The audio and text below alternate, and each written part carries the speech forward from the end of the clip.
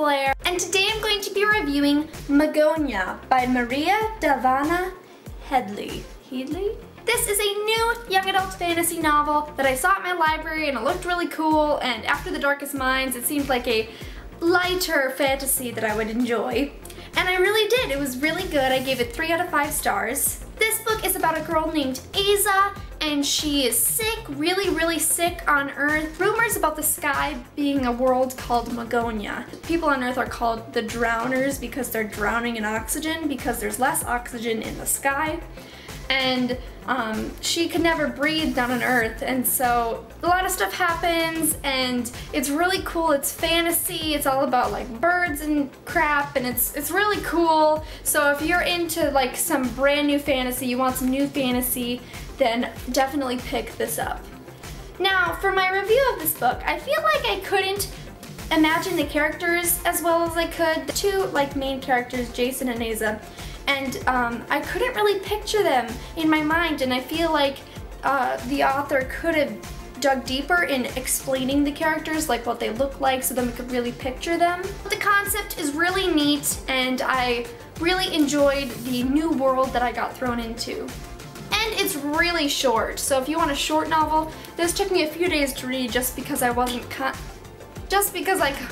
constantly reading, but it was very good. Now we're gonna move on to spoilers, so if you haven't read Magonia, then you wanna leave. Spoilers. Reach out and touch.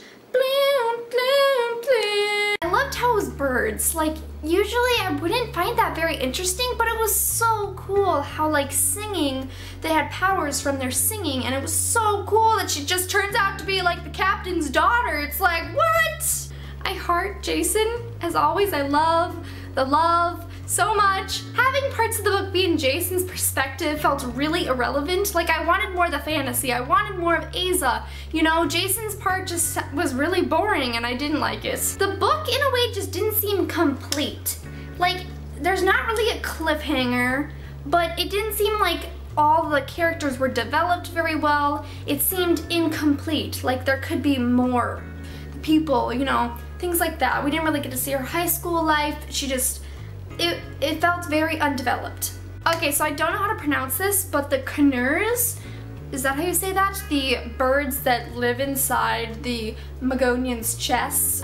The bird that lived inside Aza was really cool. I liked how they all had their own Knur, or the Magonian/humans did, or whatever those were called, not the birds. I felt really bad for Milex, is that how you say that? I'm sorry, I'm butchering these names, but for the bird that lived in Aza in the beginning, I really liked him. He was cool, he was helping her out, he was slapping her, you know, telling her what she needs to do. Metaphorical slapping. When, like, she said that, no, I can't because you're under Zal's magical powers, I have to go with her old bird. That seemed like, I was like, man, Milex is your man, he's your bird, and you just, you know, throw him to the side. I know it was the right thing to do, but it just, I want to see more of the Magonian world. I want to see Mackenwater, the city, capital, whatever. I want to see more of it. I think we should have a bigger series. Is there? I hope there is. And I like Aza's name. Aza's such a bitchin' name. In a way, Aza was like Pocahontas.